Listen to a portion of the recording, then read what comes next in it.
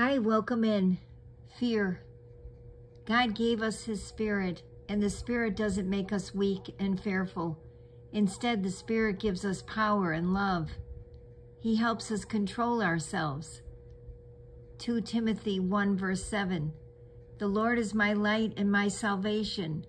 Whom shall I fear? The Lord is the stronghold of my life. Of whom shall I be afraid? Psalm 27 verse 1. When I am afraid, I will trust you. I praise God for his word. I trust God, so I am not afraid.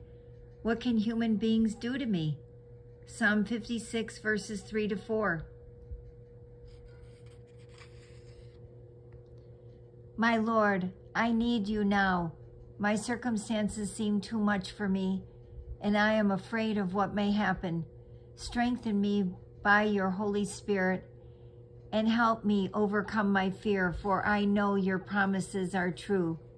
Remind me in my depths of your goodness and your plans.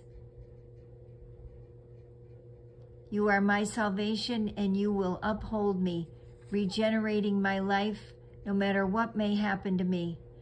Father, thank you for keeping me in your Holy Spirit and not abandoning me to dread the things of this life.